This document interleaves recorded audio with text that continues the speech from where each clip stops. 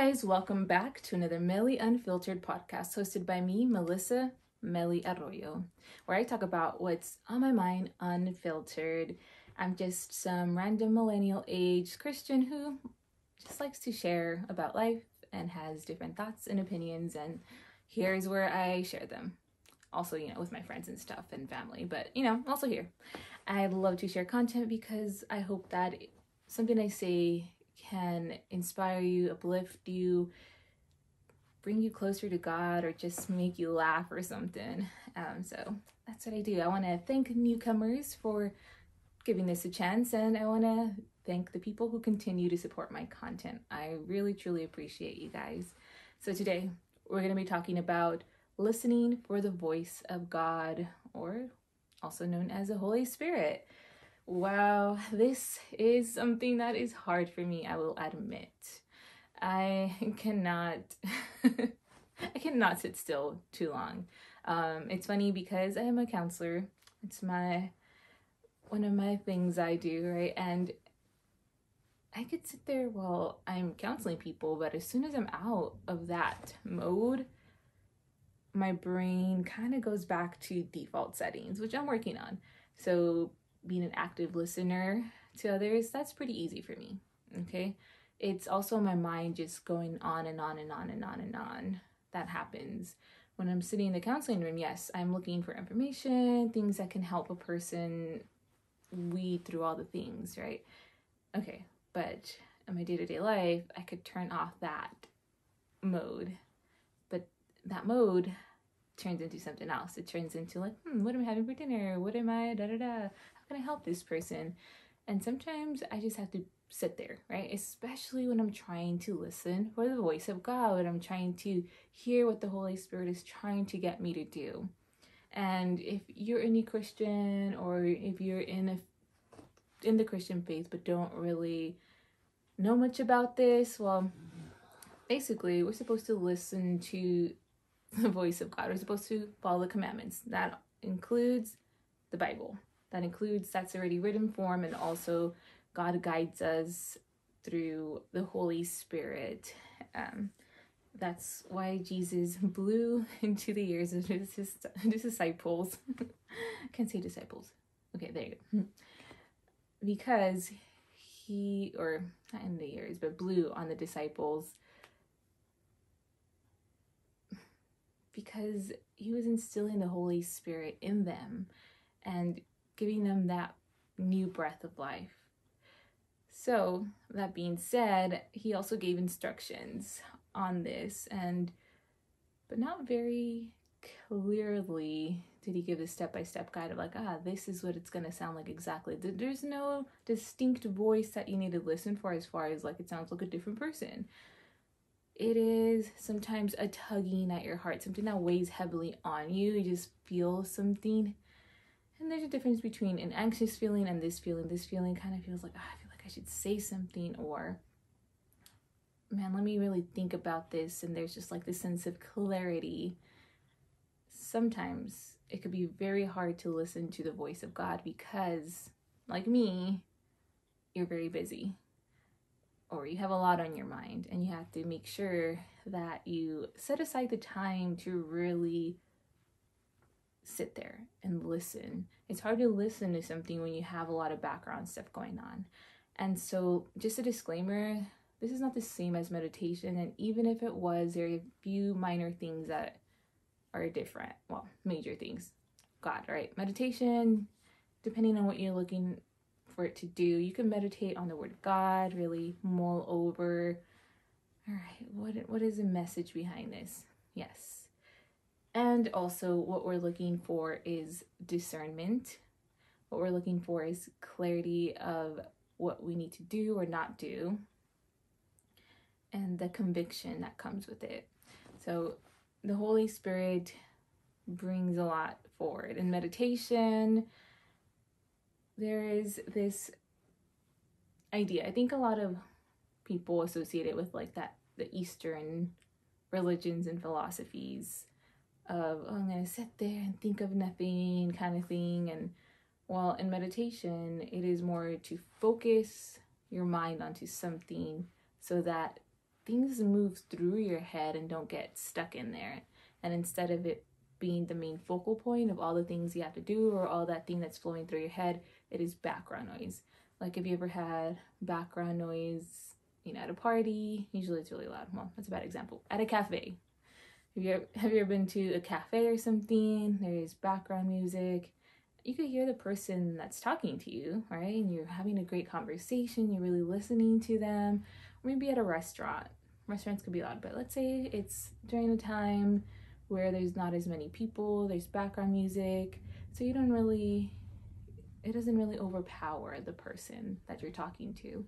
And you're just really focusing in and honing in, especially if it's something important that this person is telling you.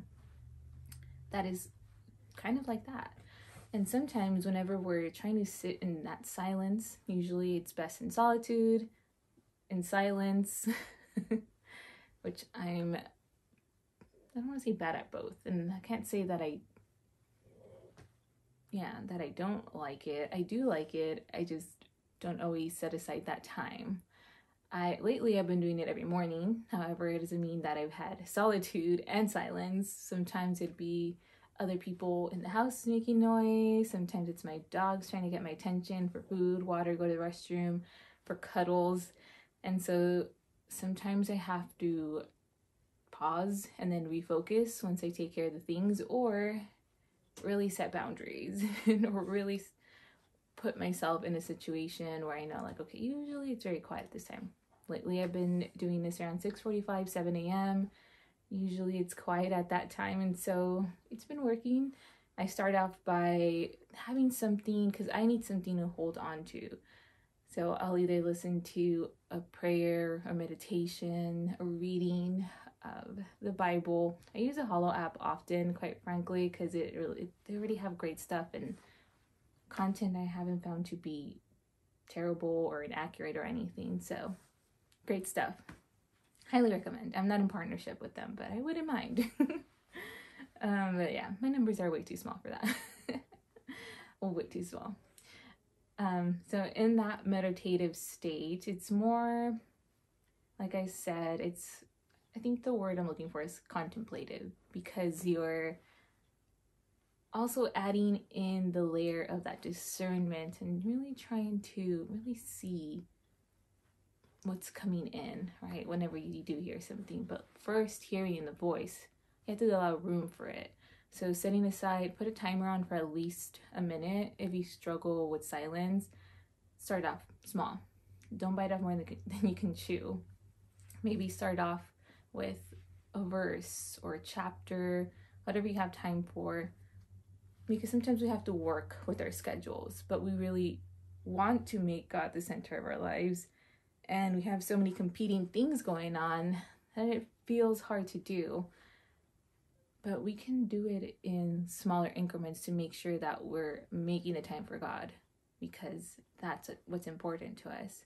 Doesn't mean you have to completely become a missionary, a priest, a nun, a pastor, devoting yourself in that manner. Sometimes it's in, okay, I'm eating some cereal right now. As soon as I'm done, or whatever breakfast you eat, usually I have eggs. Not that that matters. And just really allowing yourself, like, okay, this is a time where it's usually quiet at my house, or where it's quiet enough, because sometimes there is going to be background noises, and we have to learn to focus. Again, like the examples that I give, like if you're at a coffee shop and you're talking to a dear friend and you're really honing in and trying to focus on what they're saying, same thing. So something that can get you hooked on that is, like I said, reading scripture, having something in the background already pre-made with prayers is another one, and just repeating maybe the word Jesus or something that helps you focus and anchor in. And this is not a mantra. This is stating the word, asking the Holy Spirit to come to. Come Holy Spirit is another one that I hear often. And Holy Spirit, speak to me. God, speak to me. Jesus, be with me. I surrender. There's so many different things that we can say or do. And so this topic has been near and dear to my heart recently. I've been taking this class, and I'll get back to the subject. I've been taking this class lately that's been great and amazing. And it's about being the good news to everyone, essentially. Living my life in a way where I can share my love of God in many different ways, whether it's having some quality time with friends, sharing a meal with people. Doesn't necessarily just have to be my friends. And listening to people well, and listening to the Holy Spirit, and doing actions, doing small acts of kindness. And those are things that are already new, but it's good to have the refresher, and also being with the community of people who really love Jesus and really want to be the good news out into the world. I really appreciate it. It's a great class.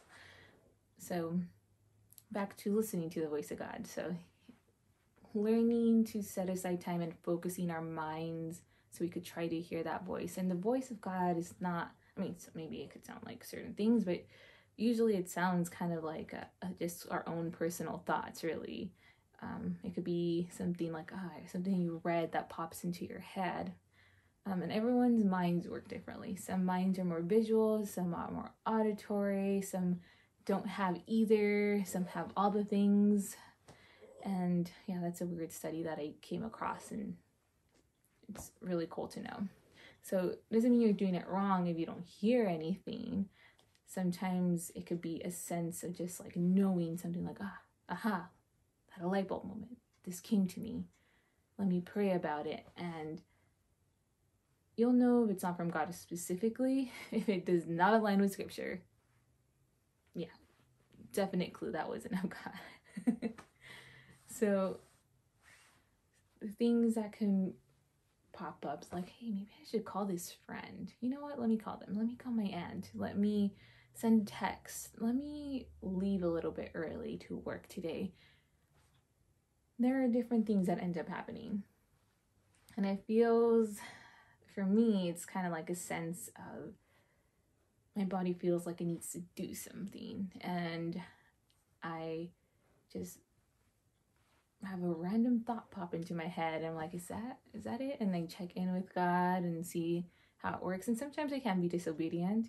Sometimes I have that yearning and pulling in my spirit, and I feel it in my body. I'm like, I really should talk to this person. I think I need to say something, and I don't. And then I feel really like heavy for not doing so.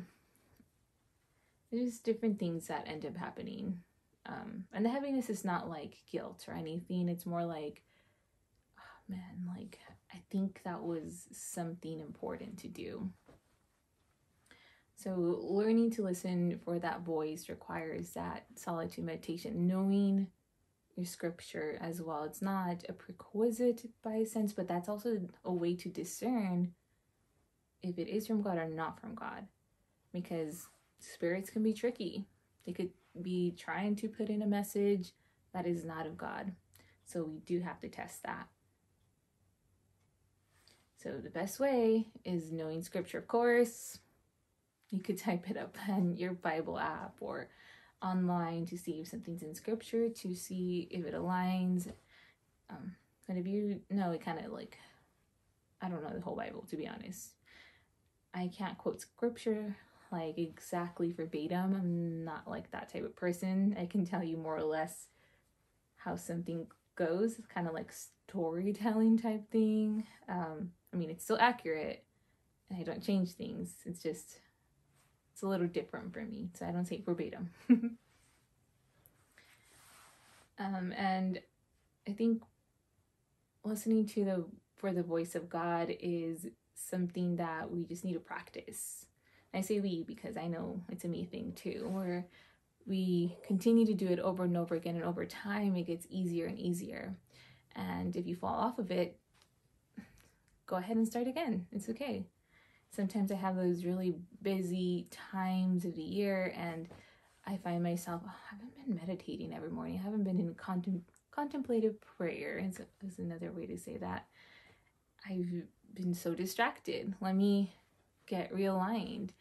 And it could change throughout the year. Sometimes it's in the morning, sometimes it's in the middle of the day, in the afternoon. Just really depends before bed. And this doesn't include like regular prayer time. This is like specifically set aside time to really hone in on the voice of God, not just pray to God, but sit down and really try to listen. Try to refocus my mind as it wanders back onto, all right, God, I'm listening for you. So I hope this was somewhat helpful. Let me know in the comments if you're on YouTube.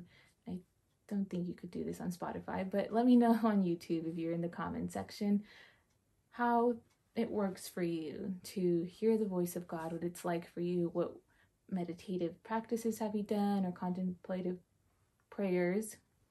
What has worked for you to listen in to God? All right, guys, I'll catch you for another Meli Unfiltered podcast in the future. Hopefully. Take care.